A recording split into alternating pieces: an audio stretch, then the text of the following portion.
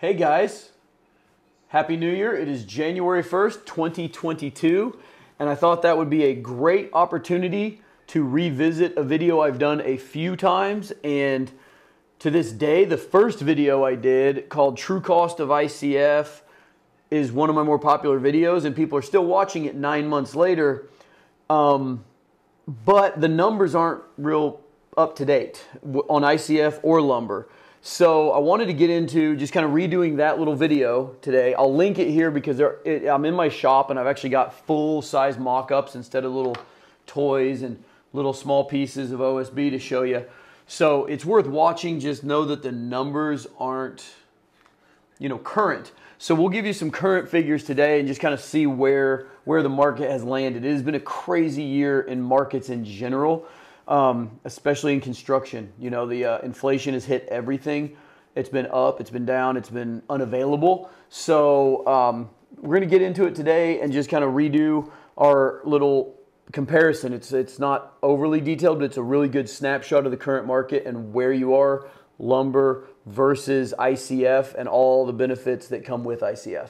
Okay guys, so if you remember from all the other cost videos that I've done, what I do to give us a snapshot is I take 6 blocks, and that's 4 foot by 8 foot wall, and then I take the same thing in quality framing. I'm not using OSB or that foam board, whatever.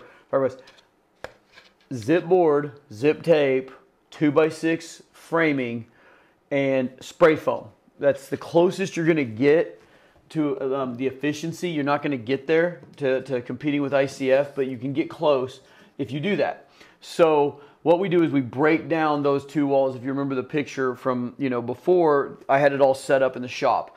At the time in March, I think the video went live March 22nd of 2021.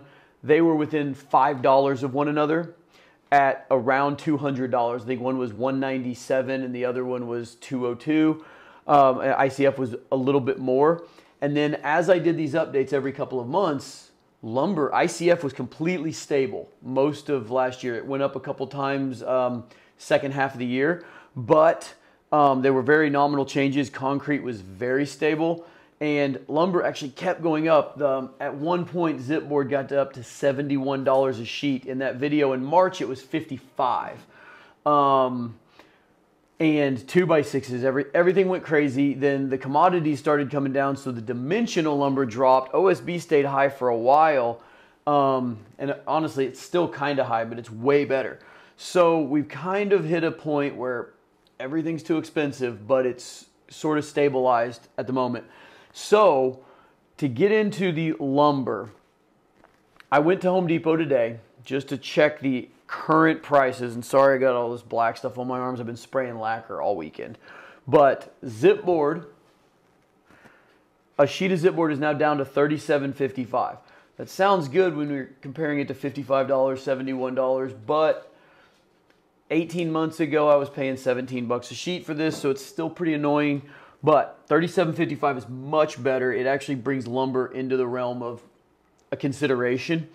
Zip tape, which I'll show you a picture of right here, $27 basically a roll. And in a 4x8 piece of wall, you got to factor about $5 of that tape. You'll get about 5 to 6 sheets of coverage with one roll, depending on how many windows you have to tape up. 2x6s, we do 5 8-foot 2x6s to give us that wall, and today they were $12.32, which is still pretty historically high, but it's better than it was. And that's about $63. The kicker is, so lumber's way down from where it was. It's still kind of high, but insulation, spray foam insulation, resin-based product, has over doubled in the last year. So from that March video to now, it is gone from like $40 to fill it up to, it's now $2.85 a square foot in Springfield. So 32 square feet at that is $91 to insulate that wall. So that brings us to $197, almost exactly what it was last March when lumber was crazy because of insulation. We'll get into why I'm going to leave rebar out of this in a minute, because depending on the municipality you live in, that may not be the whole story. In Springfield, Missouri, the strapping requirements for a wall like this, or the rafters, I mean, I'm going to have the little cheap hurricane clips that are required and basically nothing else. In Dauphin Island, Alabama, where we've built 3 different houses over the years, you can see the links to 2 of them right here. The same house will have strapping at every stud to the floor. If it's more than one floor, every floor to the next floor, every single stud to the corresponding rafter that's on 16-inch standards. So my point is, depending on where you live, strapping in a house in Missouri might be $500 for the entire house. Strapping in Dauphin Island, Alabama in a hurricane zone is about $7,000. So I can't tell you what your cost truly is. I'm trying to get you apples to apples, so I'm leaving that out. And when I get to the ICF, I'm going to leave rebar out, because on a 2,000 square foot house, like we're talking about, like I said, you could have thousands of dollars, clear down to just a few $100s in strapping. You'll always have the same amount of rebar, basically. It'd be about $2,000 on a house like that. It's a pretty stable cost. And if I throw that in because I know it's going to be the same, then I'm going to have to guess on this. So I'm leaving that out. I got hammered on my video back in March because everybody thought I forgot it. And I left it out on purpose and forgot to tell you why. Okay, so back in March, the ICF was $3.87 a square foot for Fox blocks where I live. And that correlated to a 4x8 piece of wall costing $124 at that time. And the concrete I was getting for around $115 a yard for an R3000 that was delivered. So that was about $68, which was bringing us to right at $200 or $195, something like that per 4x8 sheet. So it was about $5 or $6 more than the framed wall. But ICF, it took a couple increases, different, you know, like Build Block and Nudura, they all went up like 15% back in like April, May. And Fox Blocks held on until late summer. They started ticking the price up. Just took a pretty good increase in the new year. And my price lock went away. So my price now is, let's see, it's $5.25. That's delivered to me. We do have a plant locally that's close, but they're so far behind on production, we're having to take deliveries directly from their Fox Blocks' home office in Omaha. So we're having some freight costs. So I'm factoring that in. You can probably get it for under $5 if I didn't have to pay freight. But most of you guys are going to have to pay freight too. That's one of the devils of ICF, is if you're not very close to a plant, the freight can get kind of high. But today we're going to go $525 per square foot, because I was quoted that by my guys over at Roast. And 32 square feet will run us about $168. So we're up, you know, a little over $40. The concrete that we're actually using an R3500 now for most of our mix. It pumps really well. It's just purely, you know, workability. We really do a ton on our swimming pools. If you guys ever watch those videos, just really manipulating our mixes. So we're up about $11 on the amount of concrete to fill this in, bringing us to $246 all in to get this done. Now, I mean, that's actually probably kind of on where it should be. You know, that means the framed wall to this is about 20% different right now. Now, keep in mind, that doesn't mean your house costs 20% more. That means your outside wall costs 20% more.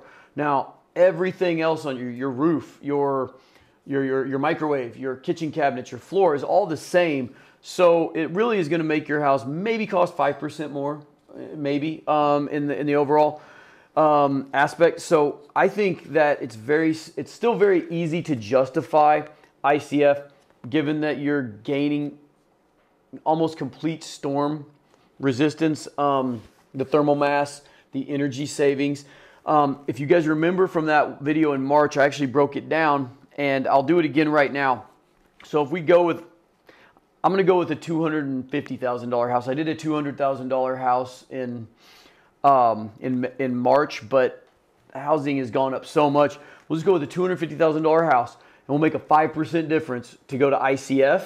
And I'll show you that the payment is only going to go up by a little bit, and your utility savings is going to come down by more. So your monthly nut on an ICF house is typically going to be less than a stick frame house of the same quality. And keep in mind what I'm saying. Normally, it'll take you about 3 years to save what you spend extra on ICF. But if you actually you have a mortgage, and there's things you can never pay off, taxes, utilities, those things you're paying until the day you die. If you can minimize one of those things, utilities, and lower it by more than your payments going up, you're actually saving day one. I mean, your monthly outgoing, the amount of money you write on checks to pay these bills is less with ICF, even though it's more to construct because it's less to operate. But anyway, I'll break that down for you guys right now. Okay, guys, so we're going to say that the stick frame house is $250,000. It's kind of a mid-level starter home, a nice home. $250,000. I went with 3.9%. Interest rates are going up. Again, these videos may only be good for a few months at a time. That's why I try to update them regularly. 3.9%, 30 years.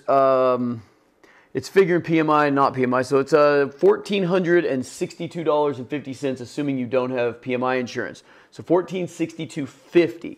Now, I will switch this around and do, we're going to add 5% for ICF and see what it does to the payment and calculate the difference. And then I'll get into what the utilities are going to do for you.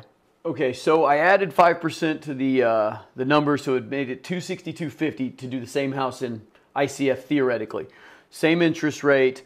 The payment went to $1,521 a month, an increase of $59. So your payment to have ICF is $59 more per month on this theoretical house.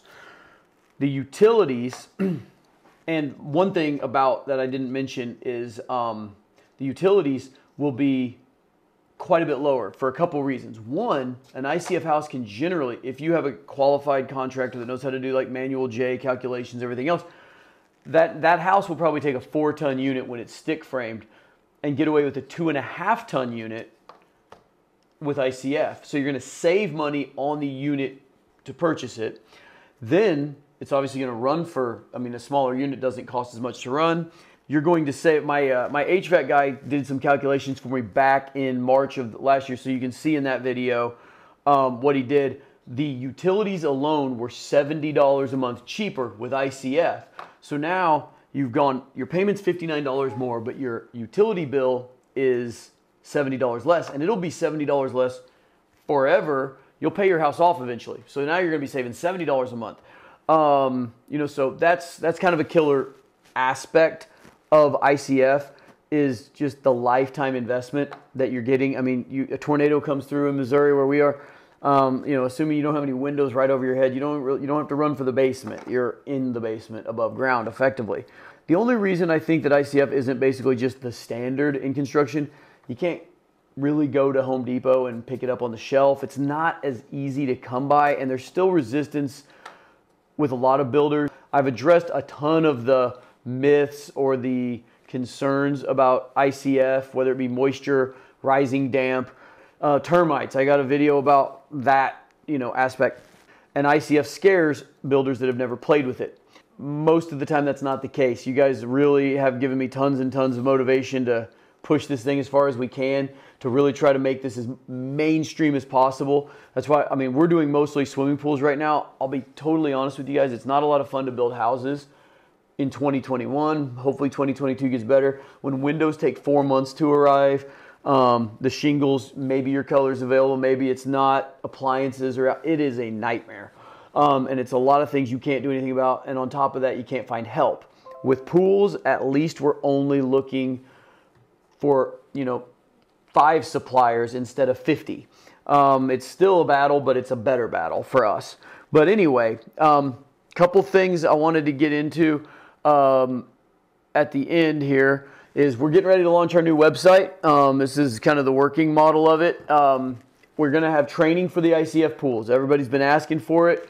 So we're gonna give it a try. We're gonna probably have our first seminar in late March. We'll announce those dates before we have a home show coming up at the end of this month, and we'll announce those dates. I'll also get this thing live, and I'll do a whole video about the launch of the website and the training and what's going to be included, how it's going to work. So anyway, just kind of wanted to update where we are right now with ICF pricing, and I'm going to do a lot more videos about the structural, superiority of ICF this spring as we get into tornado season and everything else. I mean, I never really get into that aspect, which is really people's biggest motivation to go ICF a lot of times. That said, we'll be getting back to you in the next week or two with, like I said, the website and the training coming up. But I'll try to do this once a quarter, assuming things are still in flux. Hopefully, we don't see many more increases on ICF this year. Maybe we even get stable and resin becomes more available and everything kind of goes back to normal. Lumber, I have no idea. It doesn't really make any sense why it's still as high as it is. But, we'll see what happens. Happy New Year, everybody, and I will see you guys next time.